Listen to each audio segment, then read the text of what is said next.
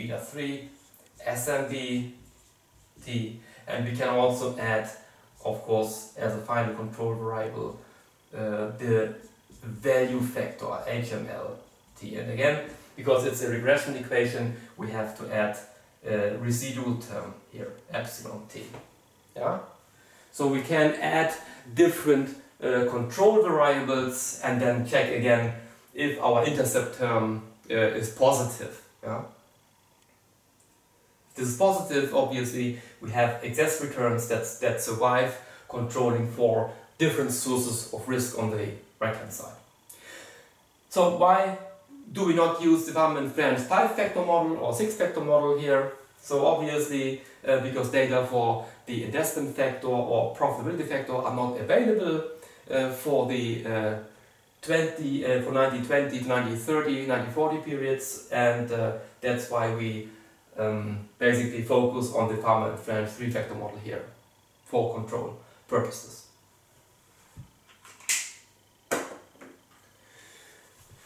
So we do a whole bunch of additional analysis obviously as well when we go through the paper. Not all of the analysis I want to discuss here in this course here. I just want to pick some increments that I think could be of interest for your own research as well. And of course what we also do is we were talking about cross-sectional regressions earlier in this course.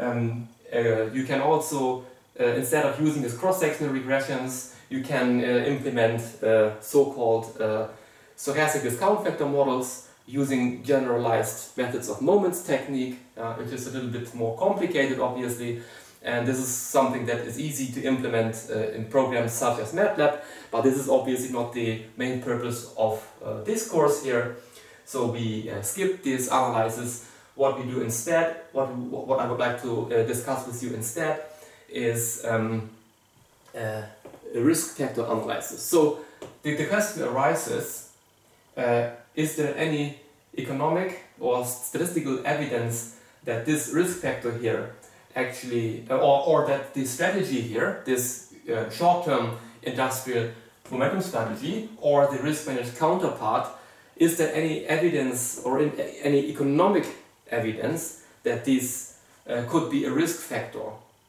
Yeah. So obviously it's not enough to say, okay, this we have this risk factor generates alpha or an intercept term that is significant. Yeah. So there are obviously some conditions that need to be fulfilled so that we can actually say that this guy here is a risk factor. So one thing what we have been doing in this paper is we have employed principal component analysis. We have not reported it in this paper, but what is actually doing is that you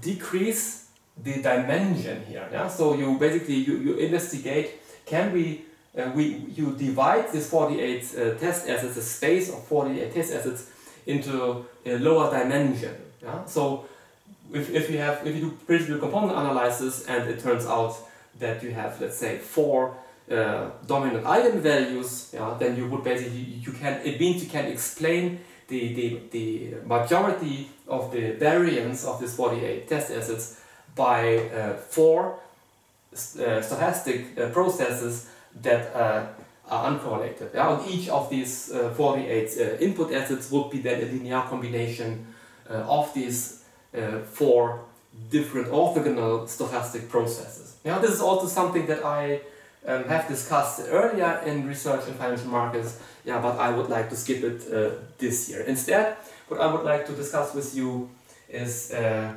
Guardian mean model. Let's take this away. So you can theoretically derive, based upon the law of one price, that a risk factor needs to satisfy a couple of conditions. So the first condition is that the sample average should be positive. Yeah? So we should have a positive average return of that risk factor. And this stochastic process, so the time series evolution of a risk factor looks something like that. Yeah? So it's a stochastic process, and the sample average of that stochastic process, the sample average, which is maybe something like here, should be positive. So this is the sample average, the average return, or the average excess return. But since it's a zero cost portfolio, it's obviously by default in excess form, because the risk-free rate on both sides cancels out, right? So the average return should be positive, and moreover, the average return, so these, the average return conditional on time t should be fully explained by its conditional variance.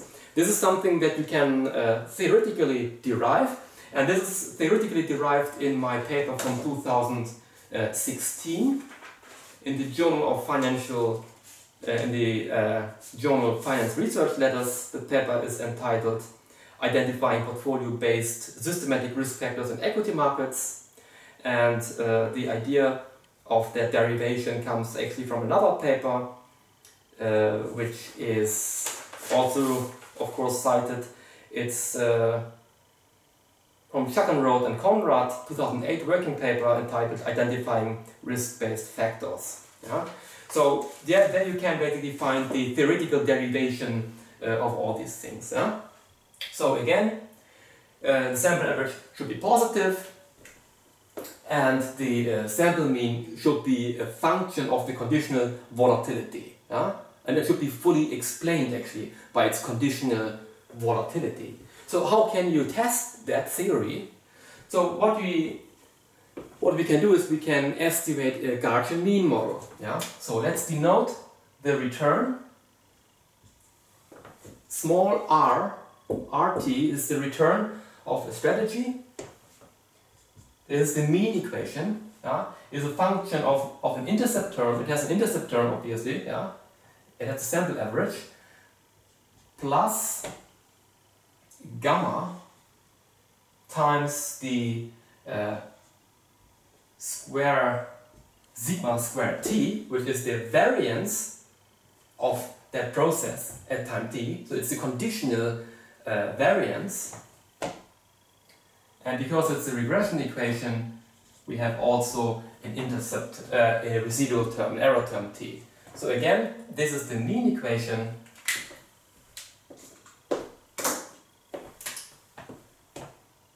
This is the mean equation. And then we have an equation for the variance as well. So the variance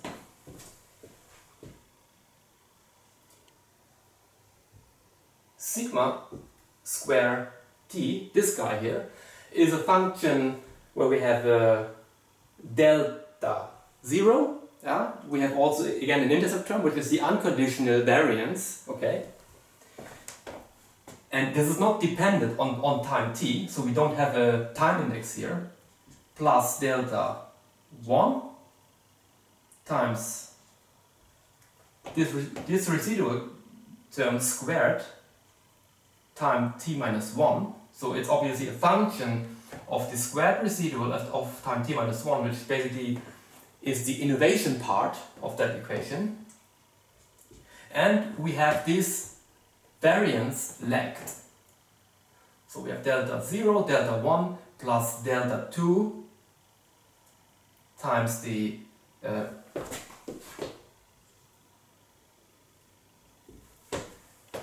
sigma squared t minus 1. So the variance that we have also here in the mean equation is a function of a constant, which is the unconditional variance, yeah, irrespective of time t, plus delta 1, some parameter, times the squared residual of time t minus 1 from the mean equation, plus delta 2 times the variance itself of time t minus 1. Then we have the third equation. Yeah? So this guy here in the mean equation, our epsilon, which also turns out to be an increment or or a variable for the variance equation. Yeah, that's the variance. That's the equation for the variance. And our residual term, which also in lagged form enters the variance equation, is a function of the squared variance of time t, sigma square t, times ut. Yeah? And ut, that's an innovation process. So that's the standardized innovation process, basically. So that's the random part.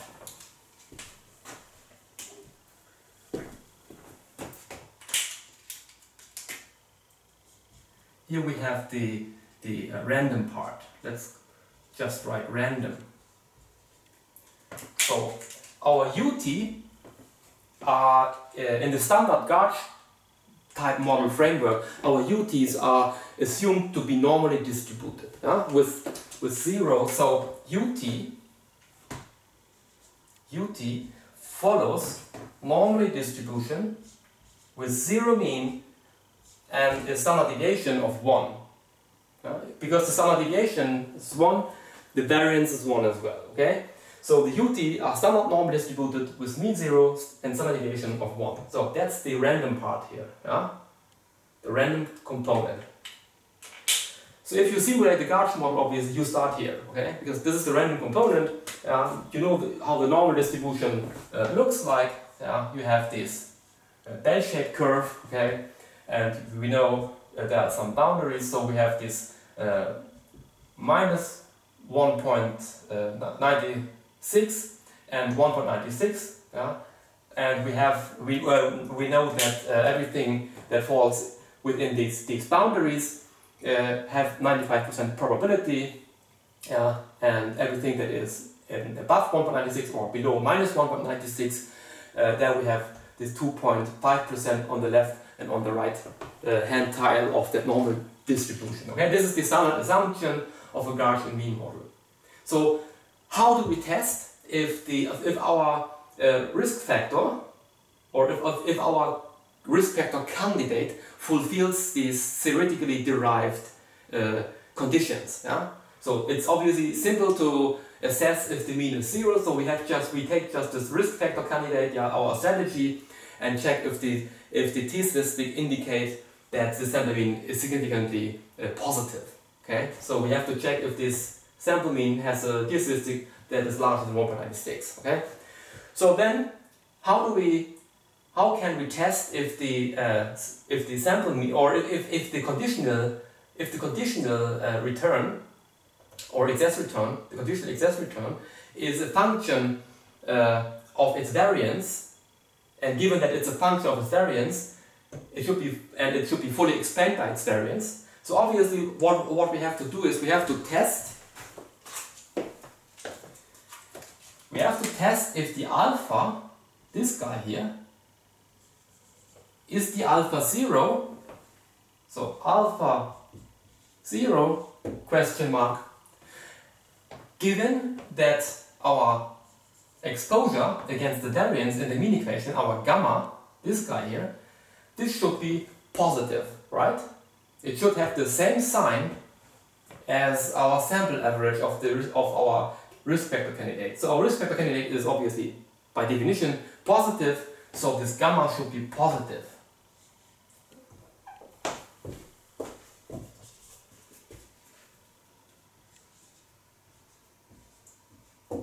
Is gamma larger than 0? Question mark.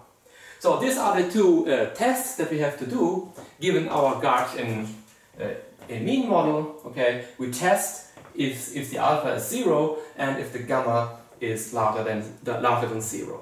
So the t-statistics, we have to check the t-statistics of these two guys in order to come to a conclusion. So given that these conditions are fulfilled, then we can conclude that our risk factor or our risk factor candidate actually satisfies the conditions to be a risk factor.